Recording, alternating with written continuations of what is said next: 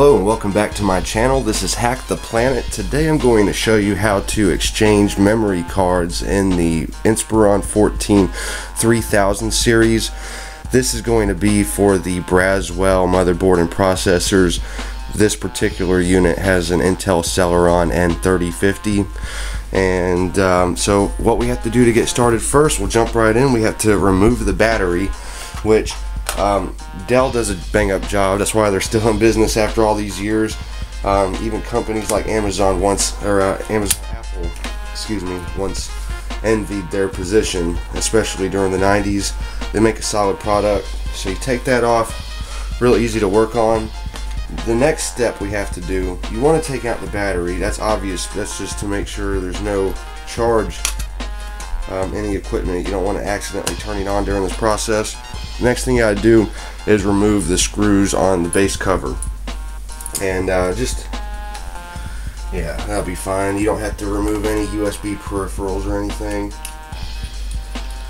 Take one screw out and we'll just set it right here. Take the next screw out.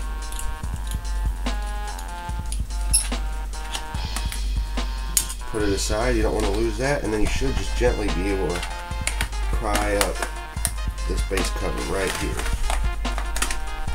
Pops right off, and there's your memory module.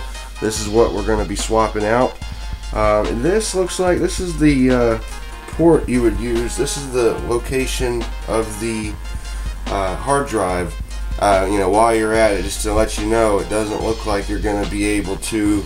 If your model comes with embedded multimedia cards for storage, you're not going to be able to install a hard drive in it, but it does give you a nice void here where you might be able to modify your case. You might still even be able to attach it to the motherboard. Fat chance though, from what I've read so far. I'll keep you updated right here in this video if anything changes. If you don't see anything, we're out of luck as far as that goes. As far as a replacement for today, what I did, I picked up a Kingston. This is a 8 GB PC3L.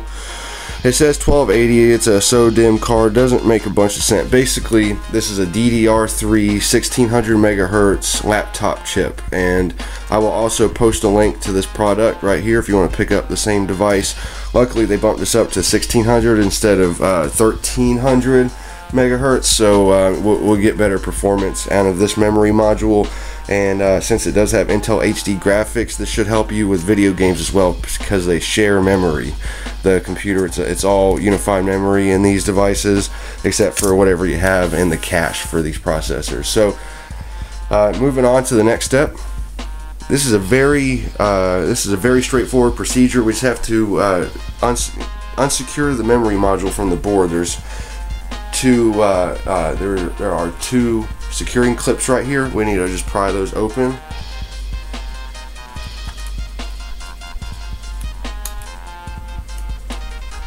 And once you do that, it should just pop out. There you go. Slide it right out of there.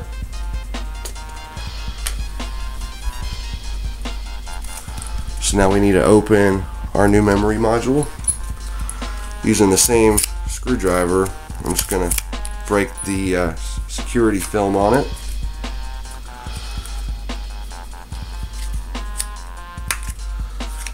And this should just pop right open for us. There we go. Very, very good packaging for the replacement chip.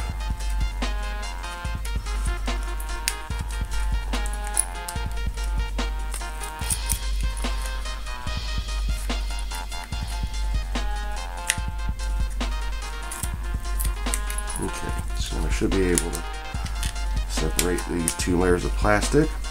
Comes with an installation guide. So now we should just need to insert it, just like so.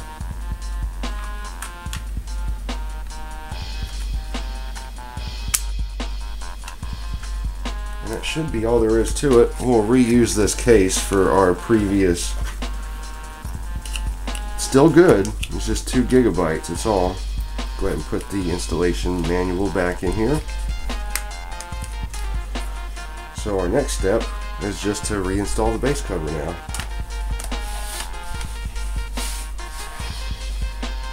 Goes on very easily. Take our 2 screws. These are magnetic, or at least they hold on to your precision screwdriver kit.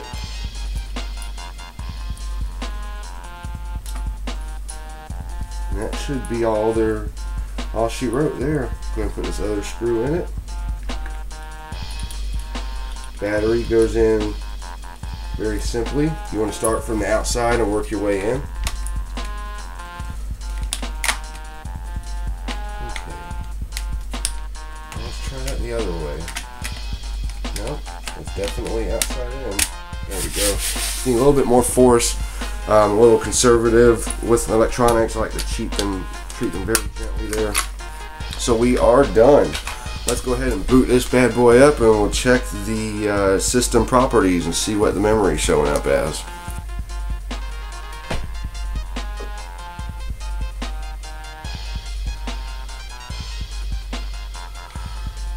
Looks like it pops up, and it will say the amount of system memory has changed. If you did not, there's a problem, but we did. So let's go ahead and just click continue.